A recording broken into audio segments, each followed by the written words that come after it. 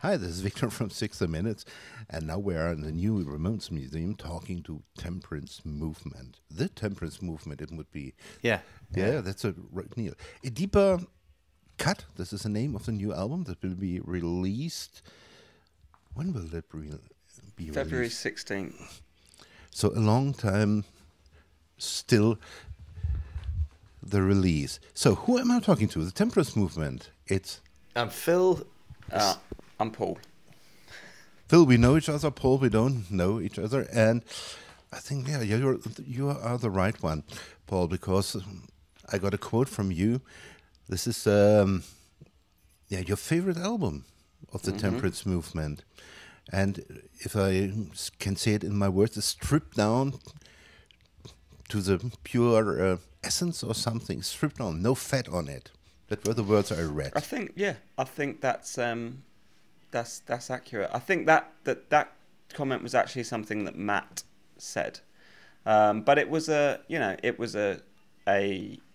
kind of theme that we referred back to a few times when we were making any decisions, when we were making the record. It's kind of like, everything had to be there for a reason. We kind of, especially in the earlier writing sessions for the record, we kind of had a bit of a mantra of just, simplicity.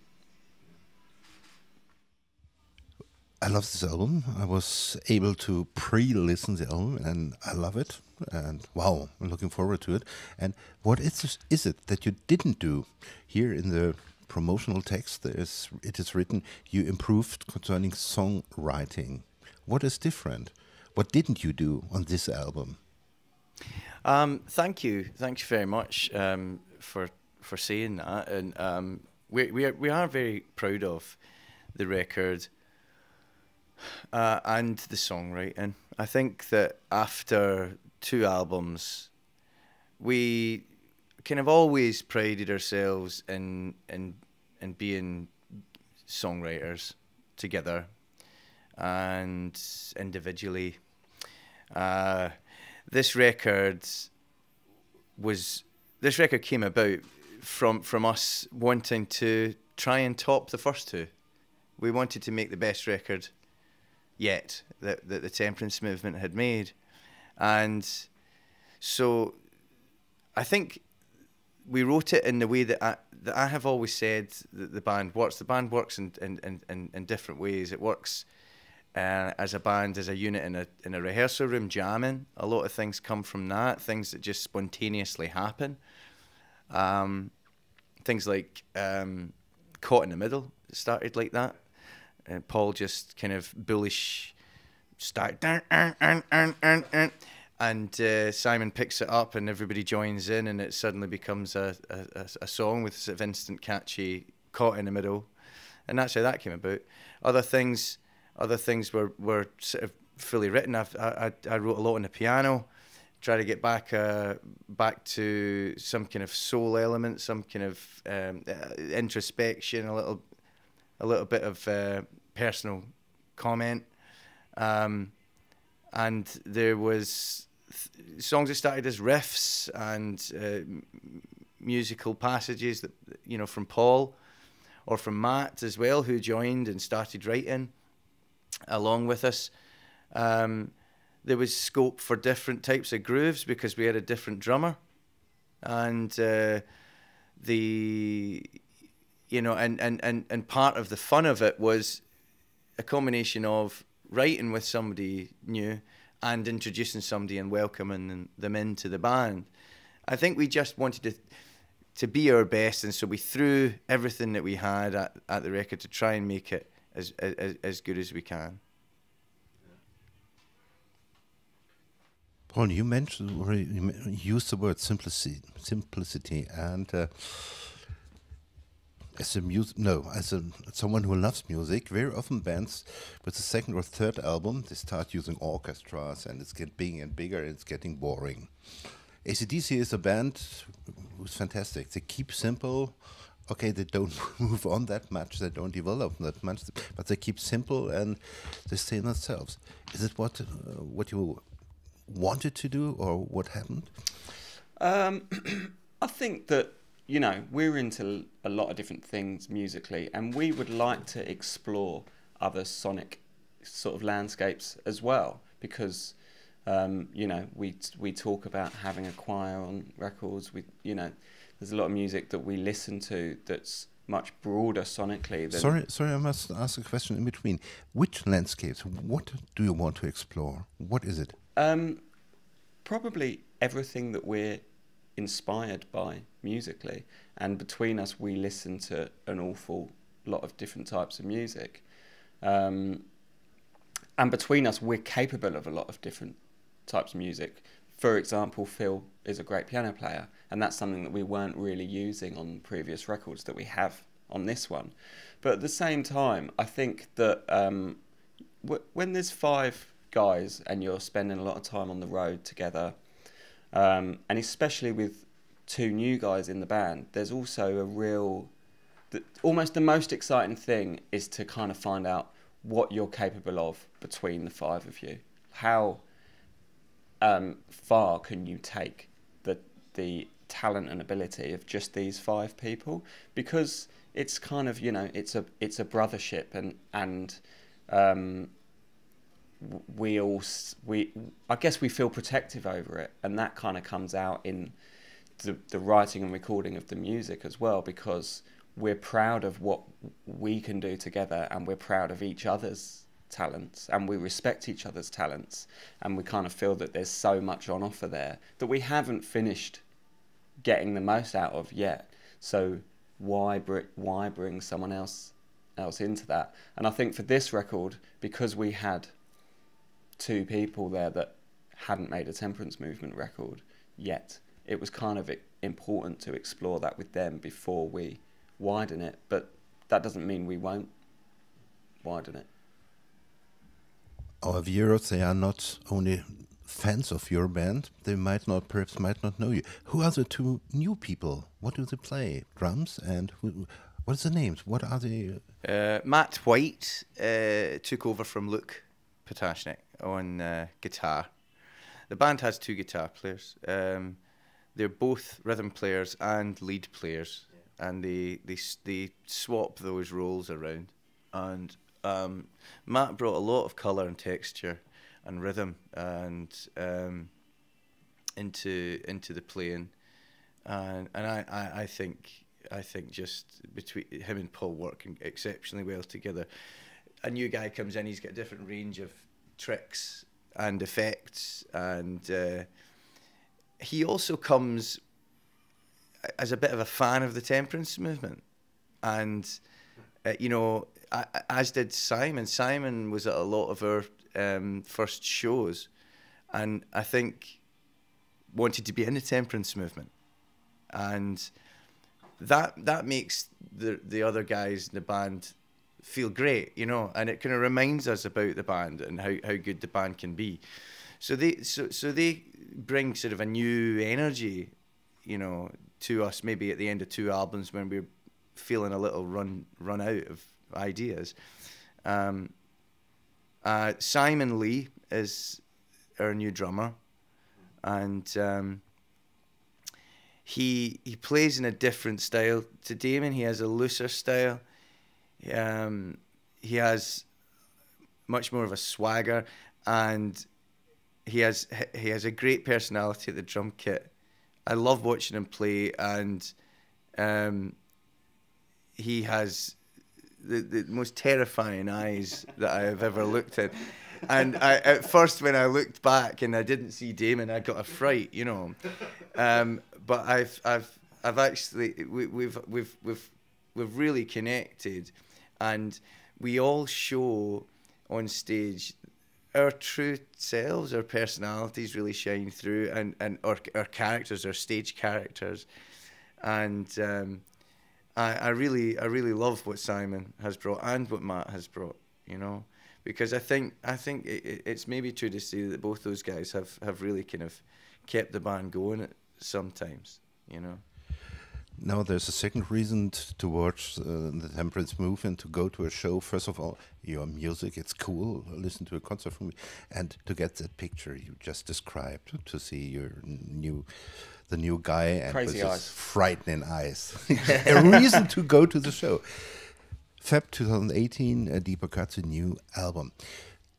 You said you welcomed the new guys. When did this idea to do this kind of album, this mantra, when did you have the idea when they came, when you started playing with them as the new guys, or was it a plan for a longer time, or was it a welcome? When did this idea occur? I think to be truthful, it was the right time to make a new record, and Matt, for example, was extremely patient because he joined just after we had made White Bear, and he had to patiently wait for 18 months before he was able to get involved in the making of a new record, even though he kind of desperately wanted to move on musically. So it was about kind of completing the cycle of White Bear and the kind of the emotions of that for us as well, and our relationship with that record, and being ready and in the right place, having also lost a couple of band members, to get stuck into a new record. It worked out. I'm really fascinating by the new record. And I was the one who mentioned better songwriting, but what is better songwriting, or what is good songwriting for you? What did you do differently? You stripped it down in a way. And songwriting, what is it? Is it just to do it differently, or what does songwriting mean for you? So, well, I think songwriting should be diverse. I think one of my favourite bands are The Band, with Robbie Robertson and Richard Manuel, and because they covered the range of rock and roll, from blues and country, soul, the range of different musics that are in America, from Memphis to Nashville. It's people from the UK don't really understand that. You'll meet somebody and they say, "Well, I play Memphis piano." And I don't really know what that is, but in America it's very, very much like that. The band sort of took all of the different styles that made up rock and roll and presented them to you. And I think that's what I always wanted the Temperance Movement to do, because we have first and foremost a heavy sound, a rock sound. And that's what we wanted to do. I loved the Black Crowes, and they're a band that changed my life. And seeing them in the 90s when they were touring America, I wanted to be in a band like that, with two guitar players, a singer, a bass player, and a drummer, and I wanted to do that, and that's how we started. But we also wanted to honor the great songs that were sung, from Otis Redding to Neil Young to the whole sort of gamut. And through the first two albums, we kind of were a rock band, and we made the decision with the second record to go heavier than the first. So before we recorded our third album, we went into a period of stripping it back, and we did an acoustic tour. We did 2 acoustic tours, and that's how we met Simon. So he came in as we were taking it down a little bit sonically, and I think we really learned something there about what the band could be if we retained that element. So that's what we tried to do. So we blended both the 2 guitars and the rock sound with the mellow acoustic sound. I love to hear that, because that's something we love to do as well, to go back, to do it easy, not complicated, do not huge things, and sometimes you learn where you come from, what you really love, and what's really important.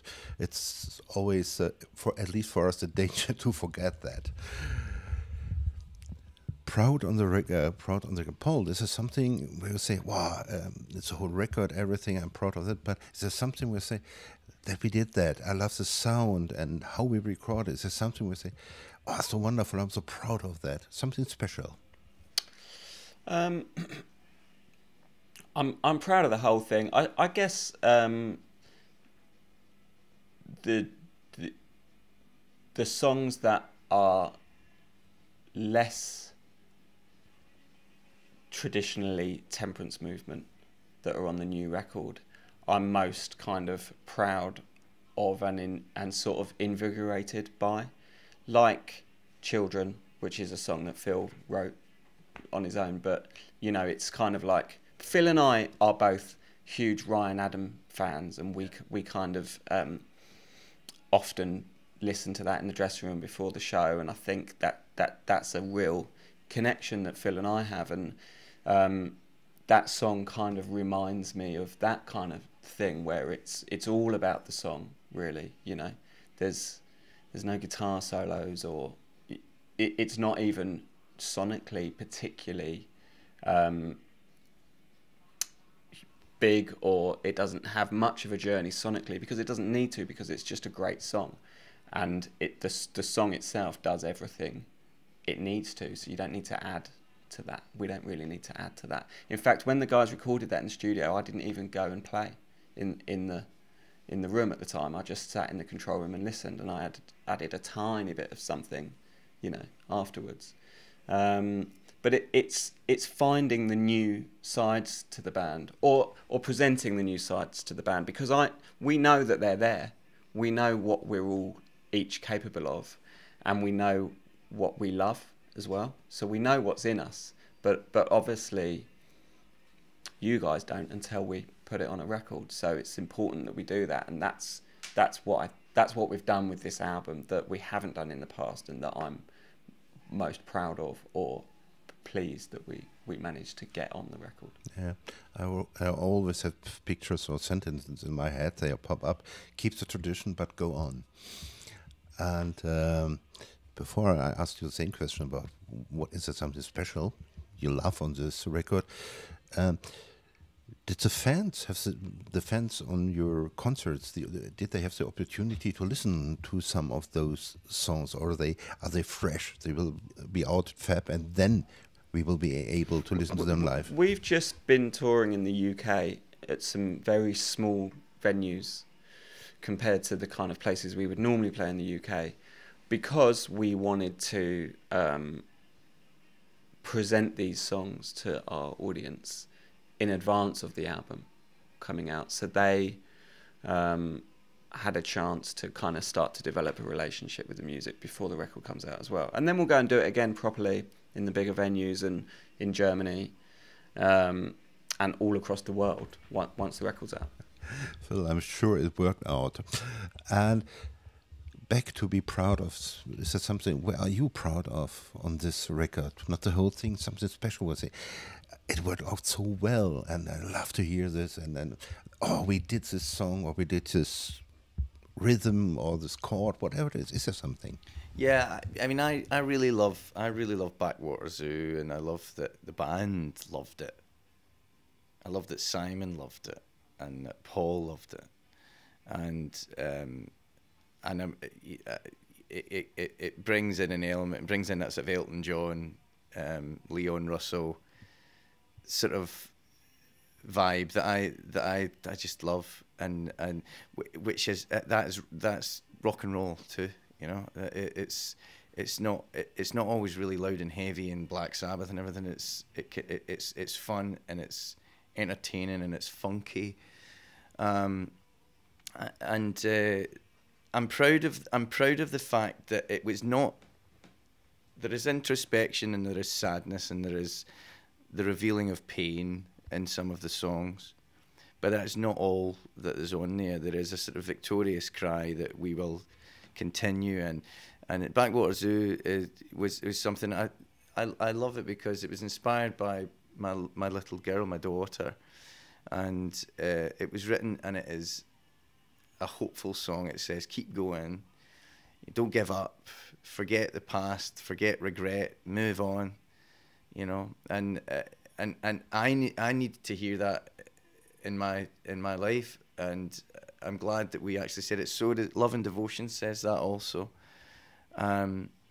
And where we're loud and where we're brash, I think we got it just right. And I think that we balanced it perfectly on the third album, with introspection and sort of mellow songs. I'm incredibly proud of the record because it was very sad to lose Luke and Damon, and I'm very proud that we kept going and that we managed to move on and to make a new record that honours the Temperance Movement. I think as well that like Backwater Zoo is a great song to mention because it's also something that we needed the new members of the band to record a song like that. Yeah. I think, and we actually had we have kind of attempted that kind of groove before, and it didn't really work. We didn't, it didn't quite come off, and this time it did, and as well as it representing a different side of Phil's songwriting and having piano playing and the kind of New Orleans piano funk element that we all love but hadn't got on a record. It also kind of welcomes the new members of the band in a bit because it's the probably the best example of us doing something musically which we could have only done had the new guys joined. Normally now is the perfect moment to say thank you very much, because we can't, in Germany say, can't top this answer. Nothing better than this, what you just said. But one question for me, if I listen to you, you did a lot of thinking. Does it happen because the interviewers talk to you, or do you think about all that in advance? Do you have all the thoughts? Normally I think you just get together and it happens. The album happens. Did that a lot of thinking before what you're explaining now? There's so many thoughts behind the record. I think the songs that were recorded are the products of a huge amount of thought, a huge amount of emotion and experience. I think as musicians and as a band, when you get together, you don't really think. You don't sit down and say, right, today let's look at the board and we're going to do this. It just happens. And music is that most wonderful thing that it sort of lasts in a sort of different place, in a sort of non-real place, where the lyrics can change meaning over time. The sound of the music can inspire you and change you throughout your life. You can't think about it. It just happens. We're lucky enough just to have the chance to make music together.